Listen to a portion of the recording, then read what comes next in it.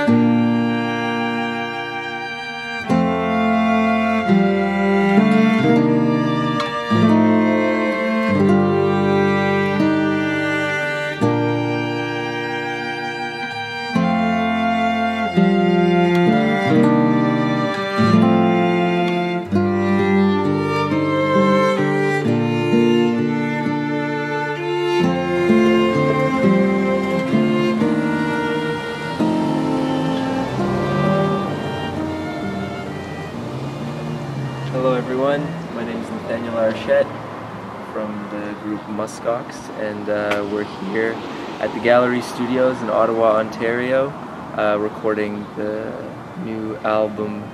So let's go inside and see what we're working with here.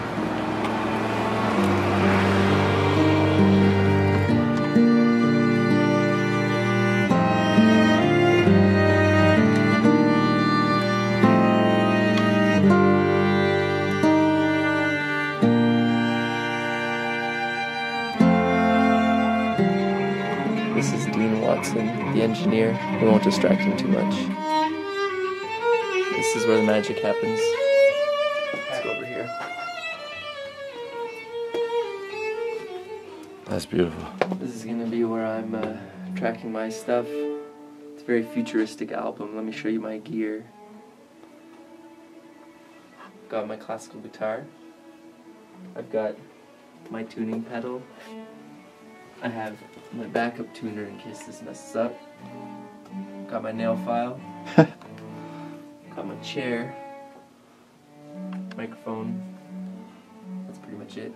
You're so high maintenance. That's all you need. Now let's go check out Raph recording cello upstairs.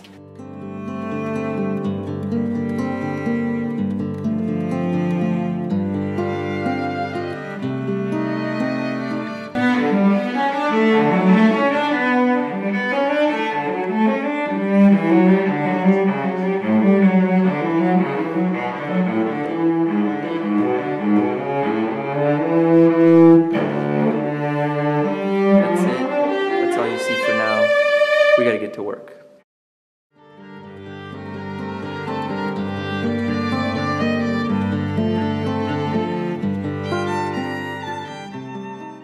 So like the album itself is in honor of my friend who passed away when I released the first album, the one who helped me re-release it properly.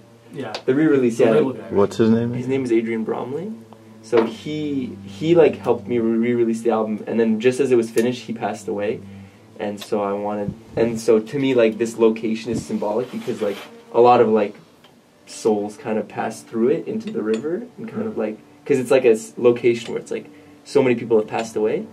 In like it's like a really warm place, but I want to like record the river just behind the garden, just like get some sounds from there, and then like start the album and end it with that. Sure. This kind of like, that's super easy to do. Yeah. It wouldn't be, and it would only, I only want like 5 minutes in total, like maybe a minute and a half at the beginning, and like.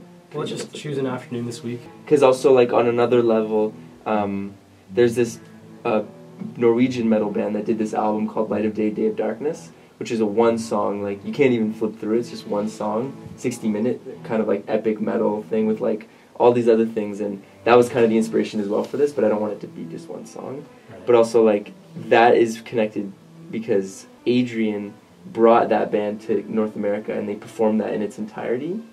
So it's like he brought them here, and then like when they had his memorial show, like they played that song. So this is kind of like my own interpretation of that kind of piece, but in like a neofolk kind of thing, but still in honor of his passing. So that's kind of the concept, I guess. That's awesome. So yeah. Cool. So yeah, but anyways, Wednesday maybe we could just record at that location. How'd you meet Andrew? Adrian? Adrian, sorry. He was a journalist who wrote for Unrestrained magazine, and it was this like metal magazine, and then he reviewed my album and he really liked it, and then when he heard it he was like, well, I want to help you like get a bit more exposure. So he helped me like get my album to the point where it's like the nice CD. Like he was like a big part of that. I couldn't really, well, I could have possibly done it myself, but he was like pushed it forward and like got me kind of known a bit more. Like he got me reviewed in some places and just was like really supportive. So he kind of like took me from like here to like here, and then like just as it was finished he like passed away. So it was like crazy. How did he pass away, by the way? It was pneumonia, I think. He's like, Wow. he's like, oh, I talked to him on like a Friday, and he's like, oh, I have kind of like a chest cold. But he was like, go, like he never took a break. So I was like, oh man, you're sick, just take some rest. And then on Monday, it was like, so, but he was like in his sleep and stuff. So At what age? he's like 30 something, late 30s, I think. So he was pretty young, but he was like the kind of guy that just everyone loved because he was always just helping people out. So when he passed away, all these like metal magazines and websites were like, rest in peace, Adrian Bromley, because he had been in the journalism for like 15 years doing reviews and promoting bands and stuff. So he was kind of like the people's like journalist sort of. So / neofolk lover. yeah, well he was down with everything, right? So he was like, he was down with metal and like neofolk, and he was really like open to that, to all that kind of stuff. So I wanted like this, like I couldn't have gotten to this stage without him, so this album is like dedicated to him. So that's the idea. Alright. So we're gonna go grab that shit. I'll just wedge the side door here. So you can just walk back. Actually, the front door is not locked. No, it's not, so I just... We're going to grab shit. We're gonna go grab shit. This is the album right here. It's gonna be recorded on a spoon and a xylophone.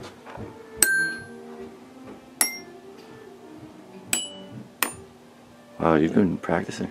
Yeah, you know. I'm not warmed up. I haven't stretched.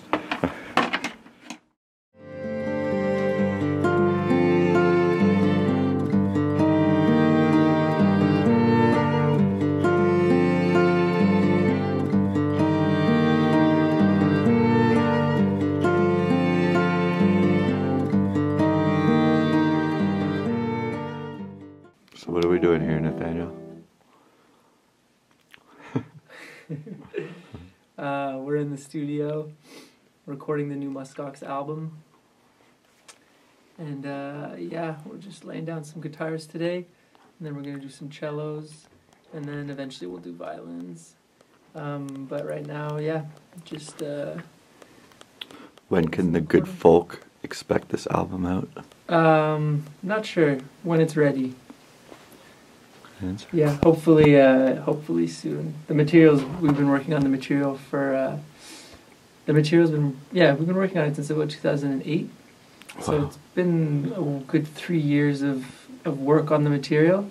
So yeah, I'm really excited. I think people who like the first album will probably like this. It's kind of a different vibe, but still super good. I'm still listening to the first album. Yeah. It's still on my album. Nice. Yeah, this one was going to be a little less ambient, but I think they're going to be nice albums, kind of brother-sister kind of albums. So the first one is kind of going to be for more like relaxed times, and then this one's going to be more for when you're on the go, walking around town, on the bus, on a trip, whatever. So I'll fall asleep to the first one and I'll wake up to the second. I think so, yeah, that'll be the vibe. But there's going to be some of that on... some of that kind of stuff on this one as well. There's some mellow parts, but in terms of the playing... Some metal parts? Mellow. Oh. Well, heavy metal. Heavy metal. But, yeah. So, what's that? That's my genre. I already coined it. I just haven't patented it yet. Heavy mellow. Heavy mellow.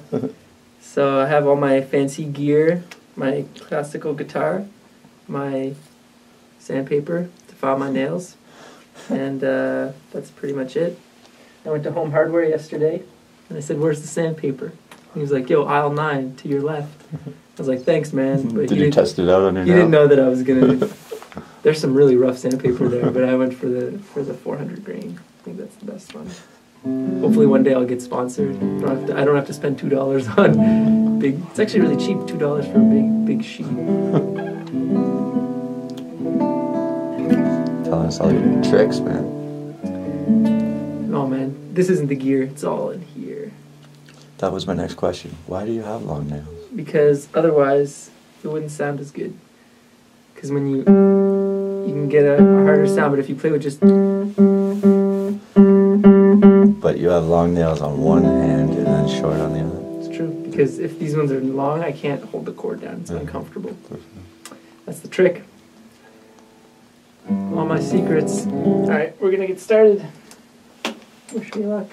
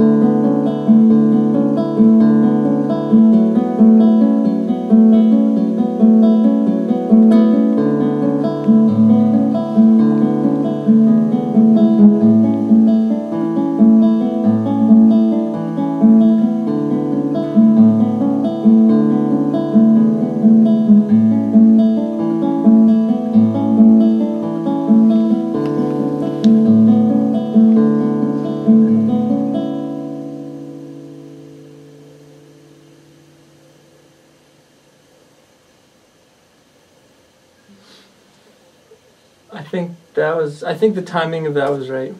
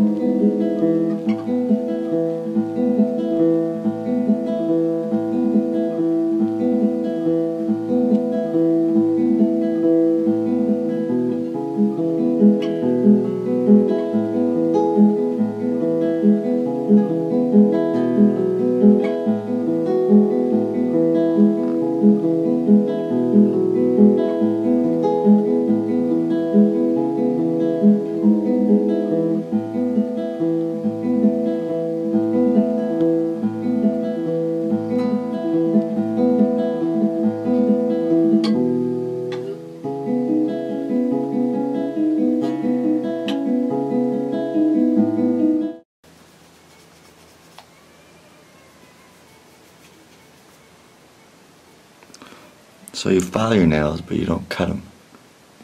I haven't cut them in like 5 years. Let's see these eagle talons. I haven't cut these in 6 years, motherfucker. What? So you keep that shit good. Look at the full moons on those. Yeah, man. What's that? It sounds good, Dean. I think. It's good because I can hear every little, and I want to make sure that I'm clean. Yeah.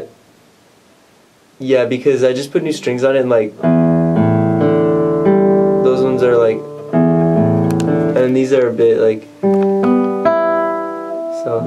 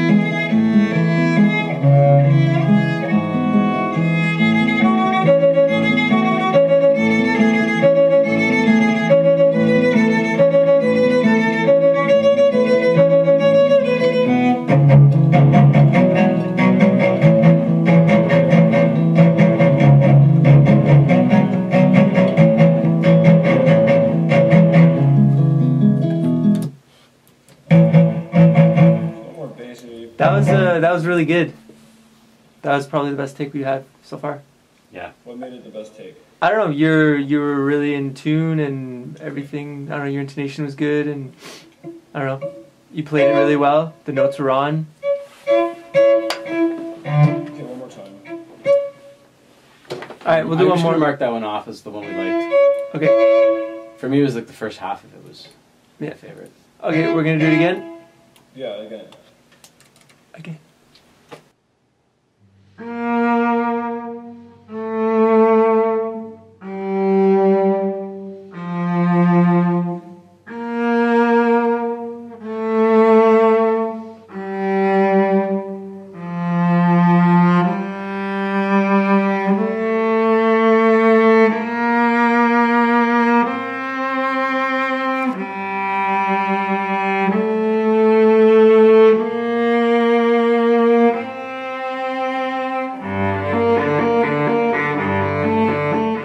What the heck are you guys doing? We're going through the tune to make sure that we have, well, we want to know what takes are good and what takes are shitty that I need to do again, what things I need to do that I haven't really done. We're basically selecting everything we need to use. It's like a collage. It's like harvesting, yeah, oh, it's like a collage of takes, but we're trying to harvest the good crop and throw out the bad crop, basically. But you're not allowed to know that. It's all a performance. It's all one take. Everything is on tape. Less than one take. So what are these double stops? I think they're fine, only that A sustains a bit long, they can fade it out.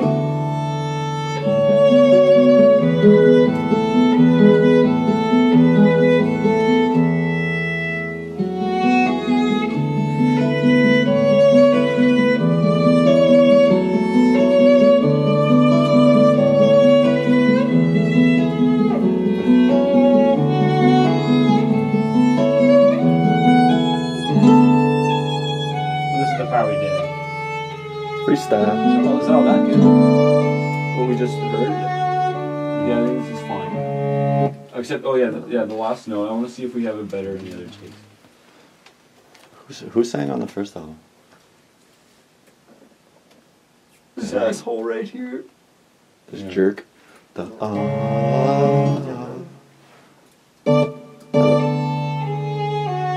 No singing on this album. None?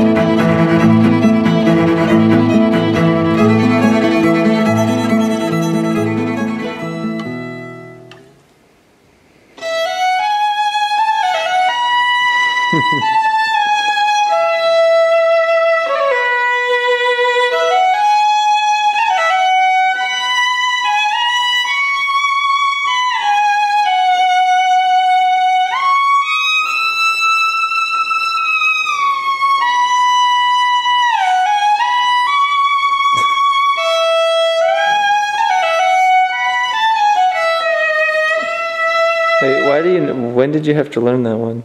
Never. Oh, maybe. Never. You just picked it up. Yes, sir.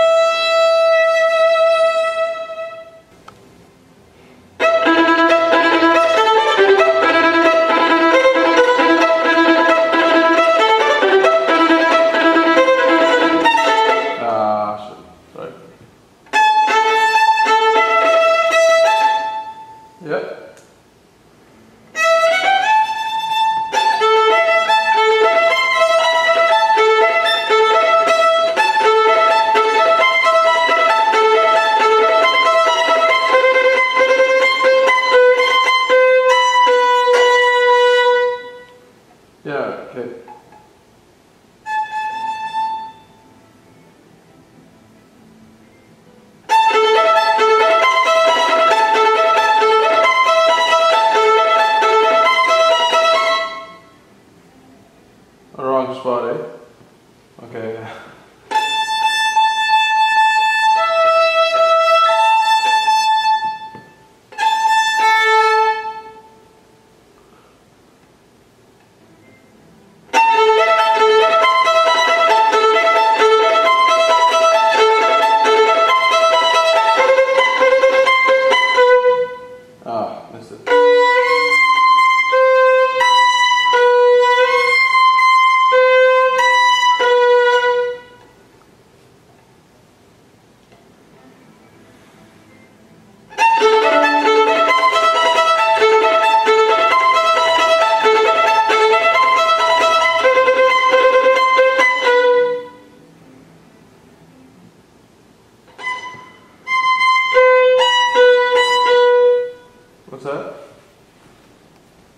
Mm-hmm.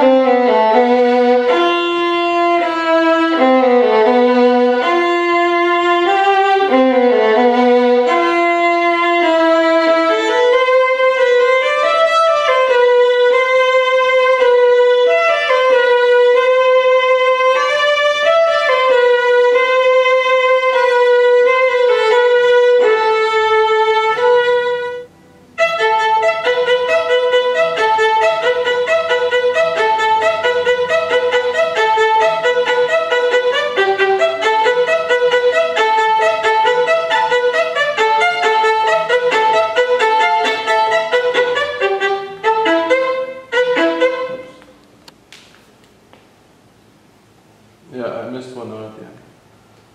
Yeah. Oh. Yeah. Yeah.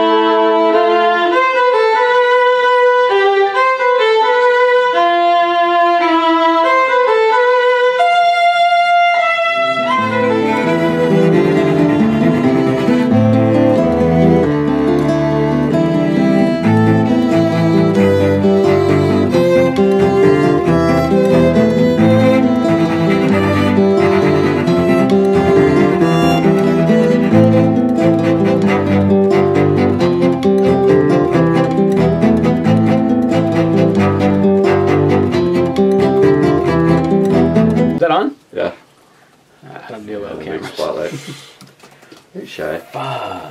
This is Dean. This is the man. Getting shit done. Okay, we gotta focus. What the heck are you guys doing? We're eating muffins.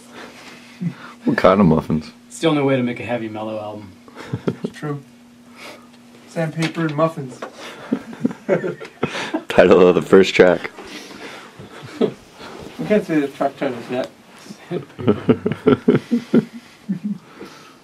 Okay, so we start at 130. And then to 135 after. I like the first album. It's gonna be I know. less mellow than the first album. A bit more intense. Mostly Nathaniel. Of course. He's the only one that's important around here anyway. Those two notes seem fishy. The egg shaker. Okay, can we go back and I'm the listen shaker in the just band. for those two notes in another take? I want one of my instrumental albums to have the parental advisory. Say Brandon's just the world's first. Just this music is offensive.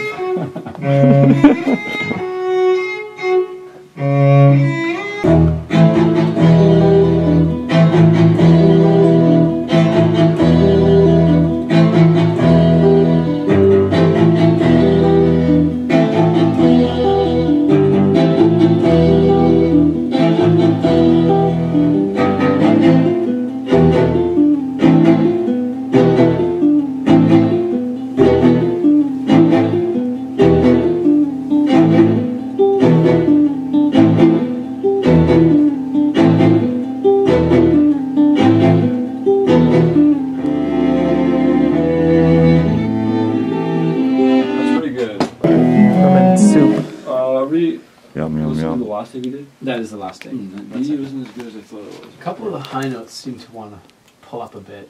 Well, yeah, I feel like that's a spot I might consider doing again. You don't have very much Good. of it. No, I think this was the point where we started hitting diminishing returns, Yeah. right? So Yeah, we should probably ditch all that and start No, I wouldn't. fresh. I wouldn't ditch all of it. Well, There's- I'd rather there's get some- rid of it so that we know that what we're doing today is good. Well, That way- because there's some really good things in there that are worth keeping. Okay. Now you're talking mostly like this kind of No, thing? there's some stuff in there. Nathaniel's part for sure. Oh yeah. Look, I know I don't play very well, but it'll be good eventually. Air Musk Ox guitar. It's all good, you know. It's kind of creepy. That's what I look like when I play. I'll have to see. I got that to see. B flat. That's this part is mainly because it's just like one or two notes. I mean, occasionally. Other takes to punch it. Let's just try working through that a bit. Raph, you're in the spotlight. Say something smart. Just kidding.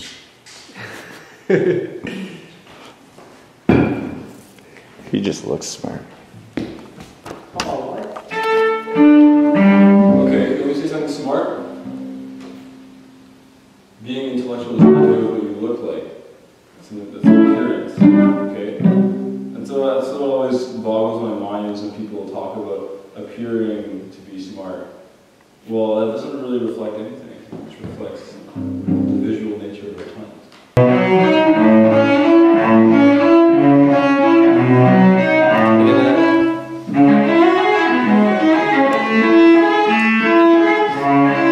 What is this creature?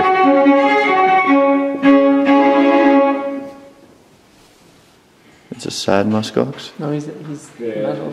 He's metal.